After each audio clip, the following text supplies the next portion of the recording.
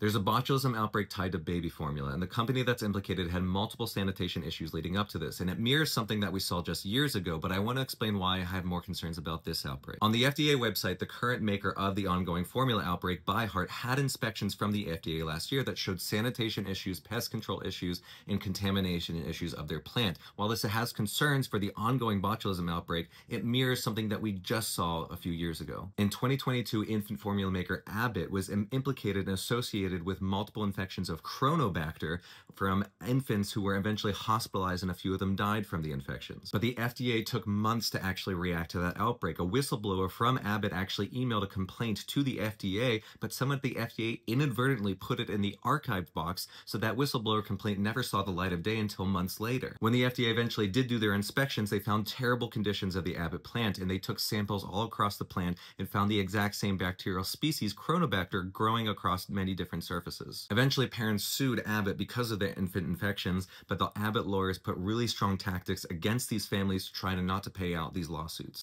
And just this year, in 2025, more people from Abbott came forward about ongoing issues from that plant. One actual whistleblower complaint said that in order to mix ingredients, someone had to take a piece of cardboard from the trash and use it as a funnel to actually mix the ingredients. So flash forward to now, we have a botulism outbreak tied to infant formula. There are FDA inspections from last year showing issues from that facility, and now we're seeing the fallout from it. But this time, guess who's leading the FDA against the charge of this? Just this year, the White House appointed a former Abbott lawyer who was defending Abbott to oversee the division within the FDA that oversees baby formula. Because if the FDA was slow to catch it in 2022, now we have someone who used to defend one of those formula companies leading the FDA charge against this new investigation. And I want to reiterate, the people that are working at the FDA, the career scientists, are wonderful people who care about the babies and the safety of all of us. And I have to thank them for their hard work to get this investigation put out there as it is right now. But moving forward, the current regulatory leadership